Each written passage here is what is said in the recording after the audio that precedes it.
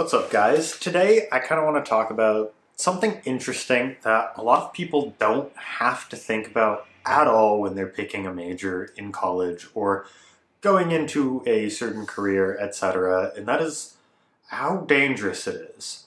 And so I kind of want to talk a bit about how dangerous being a chemist or chem major actually is.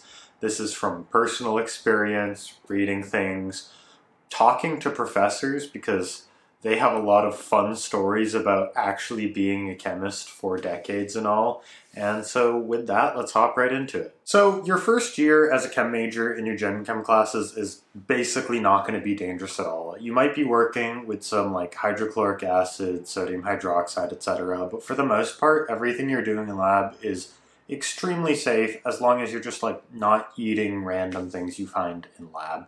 You're not going to do anything particularly dangerous. When you move on to organic chemistry, it does get a bit more dangerous, but again, there's a reason there's these safety protocols in place, and you're not going to be doing particularly difficult reactions in lab, and you're going to have like TAs and professors there watching everything you're doing, and you're just following your own procedure. And those are kind of the big lab classes you take. There's also PChem lab later on, but in general, the labs you take in your courses aren't particularly dangerous. You will be working with some dangerous stuff, but as long as you're following safety protocols and all the sort of stuff they tell you, and you listen to what your professors and TAs say, you're not going to really be in harm's way. Being a base chem major is not dangerous. That being said, if you are doing research in a lab under a professor, it can get a bit more dangerous. You might be working with more exotic or dangerous chemicals. I know I am. And you're not going to be having this procedure laid out for you. It's your job to go look at the material safety data sheets for whatever you're using. It's your job to make your own procedures and follow those guidelines. So you don't have this step-by-step laid out of what to do if something happens or what to do during your procedure. And that can be a bit more dangerous, but again, there's so many safety stuff implemented in chemistry labs, from eye wash stations to showers to always wearing goggles and chemical resistant lab coats. All of that there is there for a reason. There's a reason you have to watch those hour-long safety videos every time you're in a lab class where they basically tell you common sense. And it does seem stupid at first, but a lot of that stuff is written in blood, and so you kind of want to follow it. Now, moving on is where being a chemist can get a bit more dangerous. There is stuff you do in grad school and PhD programs which can be legitimately dangerous. I'm sure many of you have heard about, this was a few years ago, a grad student at UCLA, I think, passed away because of tert-butyl lithium, which is a chemical that is pyrophoric, which means it catches on fire when it touches air. And stuff like that still happens. When you're working with really dangerous chemicals, there's stuff that can go wrong. In that case, there was a syringe that kind of came out of the end of the housing for it, and it just sprayed the chemical everywhere.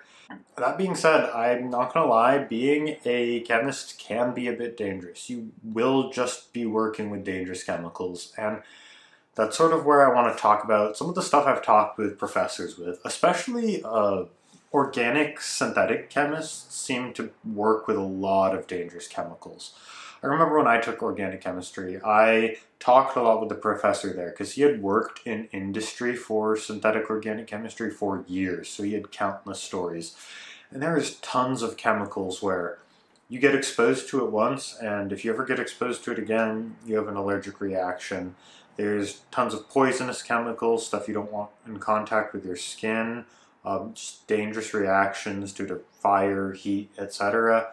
And if you're going into like straight chemist fields where you're going to be working in like a synthetic lab all day, it can just get dangerous. In fact, this professor told me one of the reasons he stopped working that job as a synthetic chemist in industry was he was scared. It got too dangerous too many times. He wanted to retire with all his fingers. And of course, not every chemistry field is going to be like this. Not every chemistry field and not every research area is going to be that dangerous.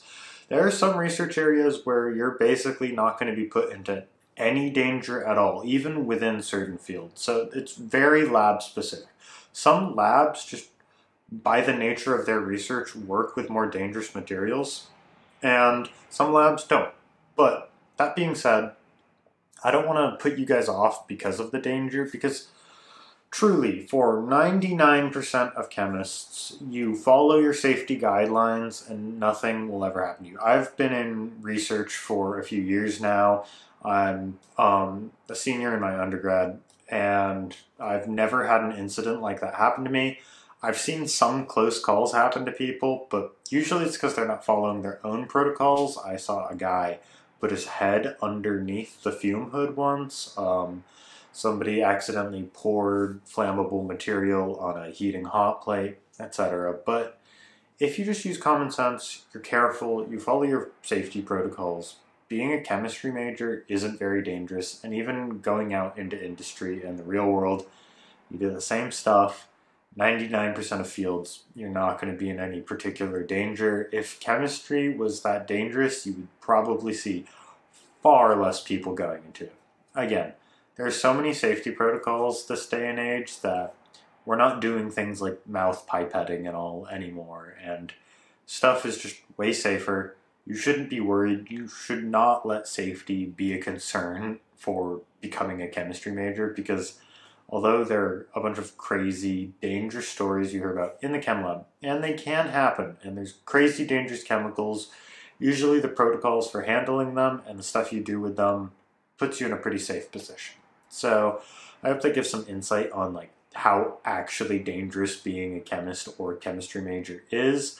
And with that, in the comments, why don't you guys actually let me know what the most dangerous thing that's happened in your labs has been. I would love to hear it, and leave a like on the video. I'll see you guys next time.